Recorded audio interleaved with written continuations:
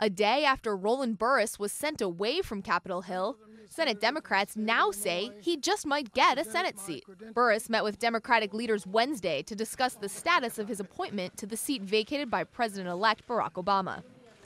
Roland Burris, to me, appears to be candid and forthright. Burris was appointed by embattled Illinois Governor Roland Burris.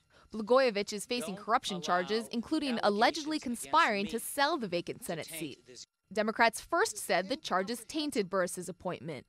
Now they say they're waiting for a court ruling on whether the signature of the Illinois Secretary of State is needed for Burris to take the seat.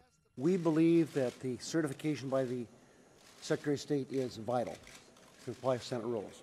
Once that's done, once his hearing is completed tomorrow afternoon, we'll reassess where we are.